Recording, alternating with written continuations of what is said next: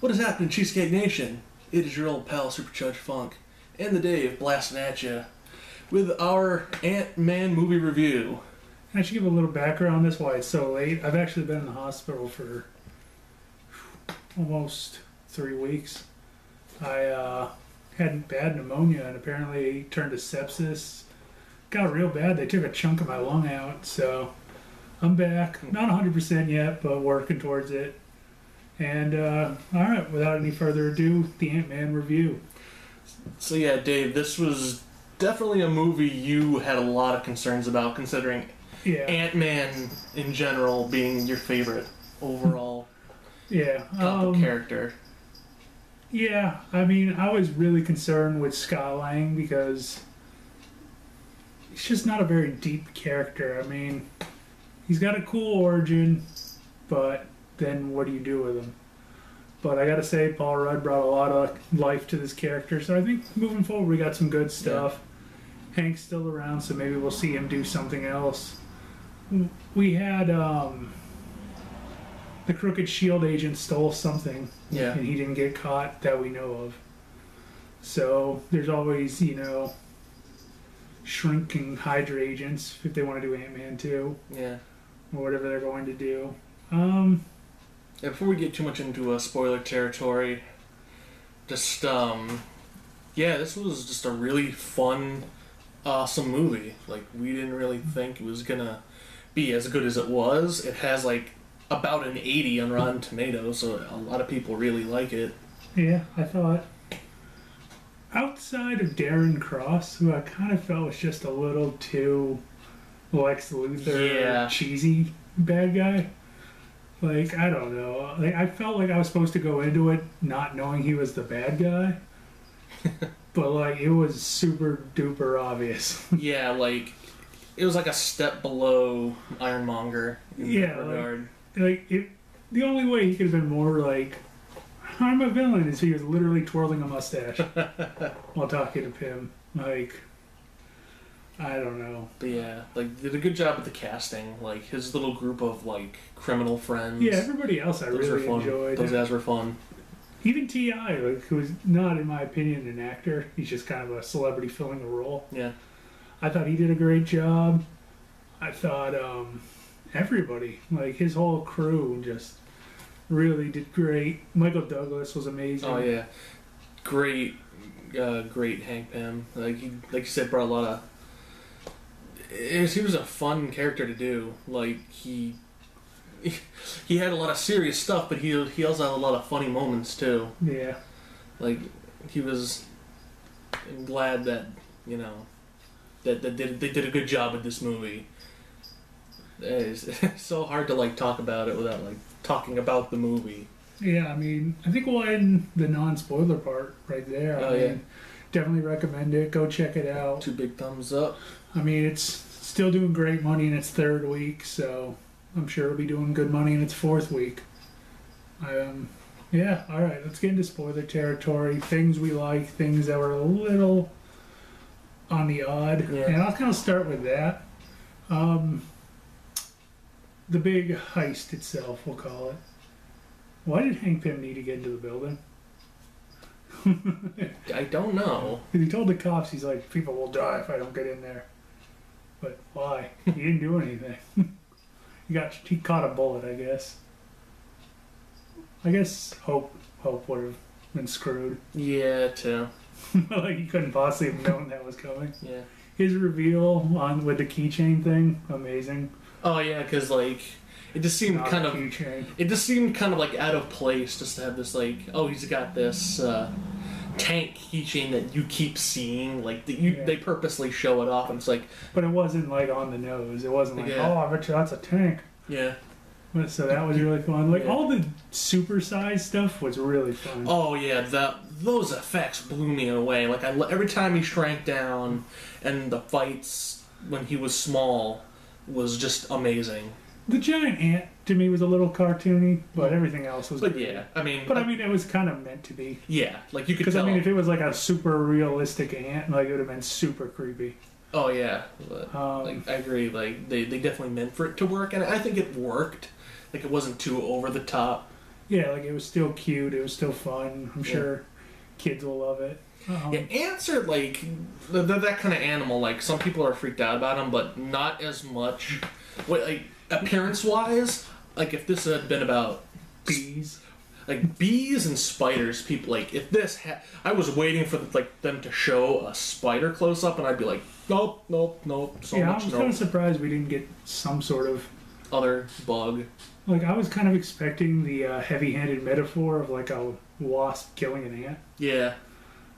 Just because, like, the Yellow Jacket thing.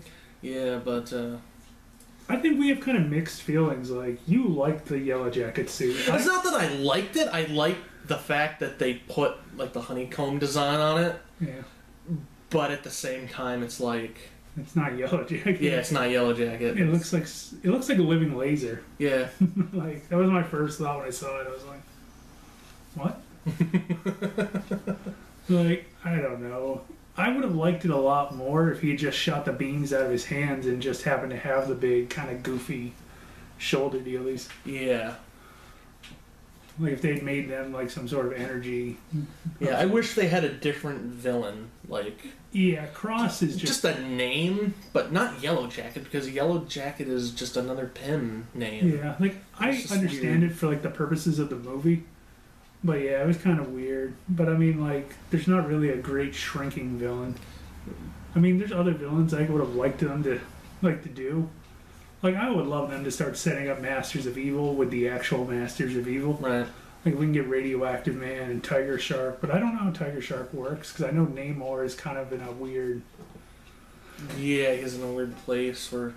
Like, distribution rights. He's technically a mute. He kind of falls, like, within the... Well, it's like, twins. I think he's, like, over at Universal for like distribution rights, and there's like a lot of weirdness to his character personally, but I don't know if that affects his rogue gallery, or if Tiger Shark is really even considered a Namor villain. Like he is, but at the same time, like he's more of a master of evil than anything.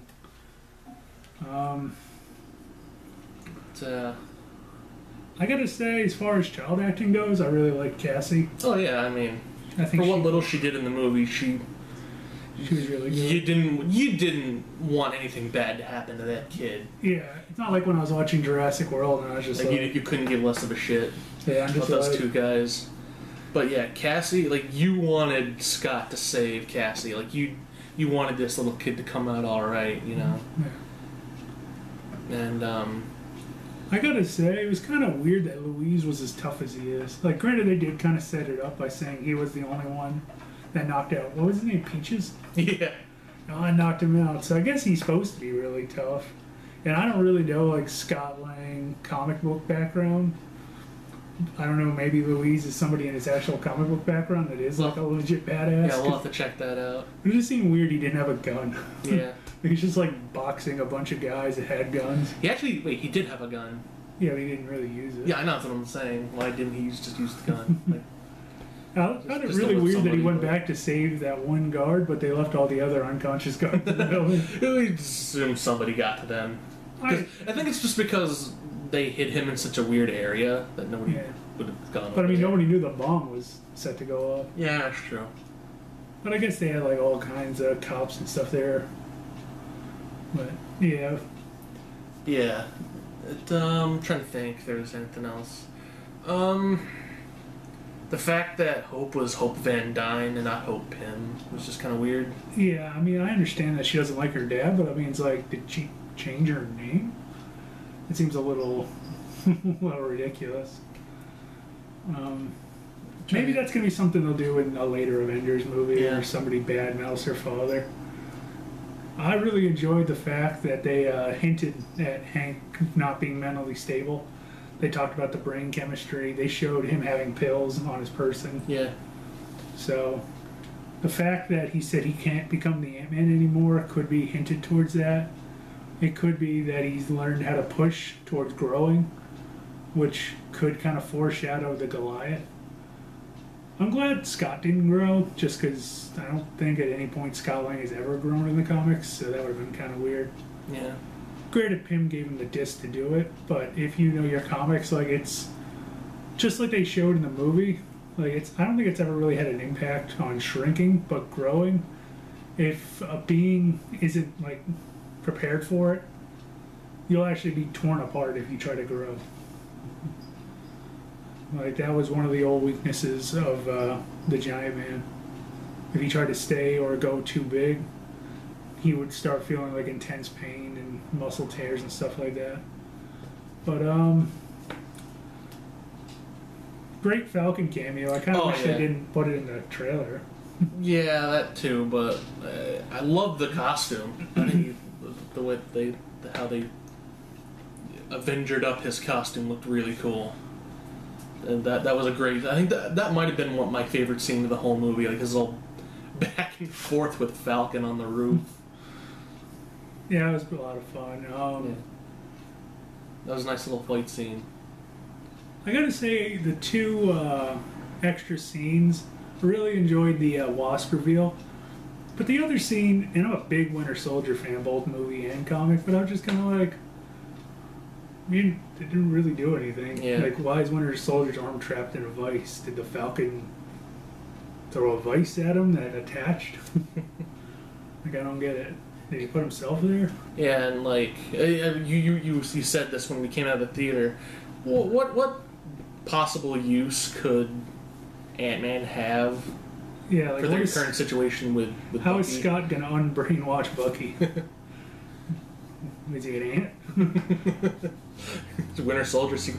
Oh my god, that reminds me. I saw a thing on Facebook where Anthony has like, I want to say it was like a metal thorax with like a red star on it, and like he had like the goggles and everything. He's like, Anthony? He's like, and then it goes, who the hell is Anthony? I just thought that was funny. But yeah, I totally called Anthony was gonna die like as soon as he named it. Yeah. That just seemed like a thing that would happen. But didn't really like do much with it though. yeah, he just kind of, well, I mean, it was in the heat of the moment. He's like, oh, you're gonna pay for that, and like he didn't go back to it. I kind of wish he would be like, this is for Anthony, and like he punches him through a thing or something. I guess he had something better to fight for. Yeah, I guess it's like daughter Anthony, daughter Anthony. Like I don't even understand what Yellow Jacket's plan was. Like I'm going to take Cassie because I'm evil. Yeah, I don't think you like. I got like that was like, one of those. That was like straight up. Pretty much just plot device for them to have a fight scene. Like they're really like. Yeah, like it reminded me of the end of Incredibles. Yeah. Like what is the point of this? Well, I mean, that point, like he was gonna take the baby and like raise it as his own. Yeah, but like still stupid. Like this was just kind of like I don't know. I just was not feeling. I guess it was just for revenge. Like, because he didn't really have a... I don't know. Just everything else blew up, and he didn't really have anything else to go for, so he just wanted to go get revenge. Yeah, I just gotta say, like, I just was not feeling the villain in this, but I liked everything else. Yeah. Like, I'm like, it wasn't... He's not the worst villain ever. Like, he didn't ruin the movie in any sense of the word, but it was still a little weak sauce. Yeah, like, I never really... Like, I don't know, maybe it was on the writing. I don't want to put it on the actor, but it was just like... I never really felt his hate for him. Yeah. He's like, you didn't trust me, but I'm giving you a pretty good reason why you didn't. Like, I don't know. You think it'd have been more powerful if Pym had died in the vault? Maybe. Because I was like, oh, that's how they're going to write him out. Because I doubt they're going to get Michael Douglas back. Yeah.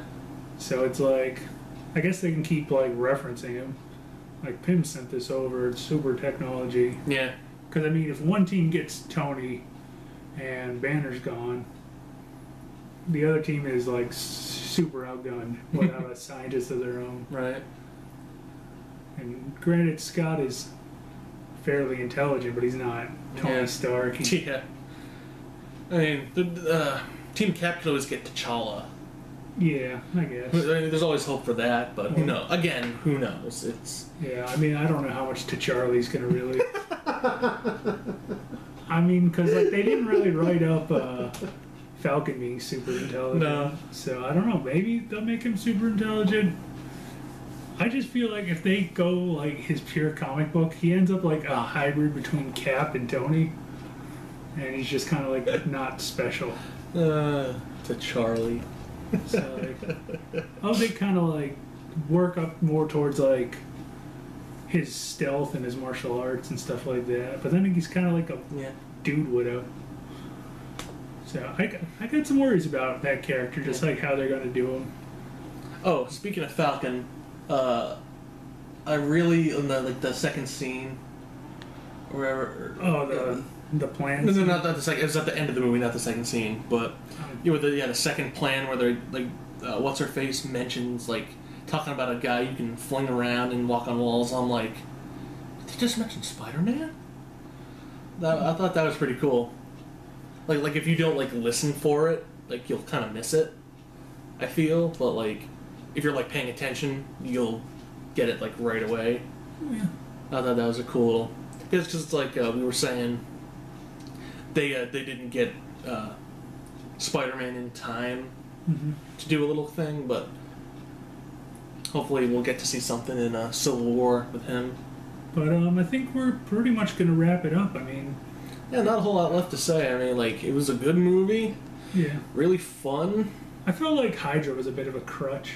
Yeah, like there's like a reason for the bad guy to do what he did. Yeah, he's like, oh, these guys work for Hydra. But they're okay now. They're they're not evil or anything. I don't even know what Hydra is. I read it on the internet. Which I guess is possible after Widow, but I don't know. It seemed super like over the top. It's like 60s cartoon evil. Yeah, like you said, that's like the only thing I really didn't like about the movie was the villain. Yeah, like I thought he was pretty.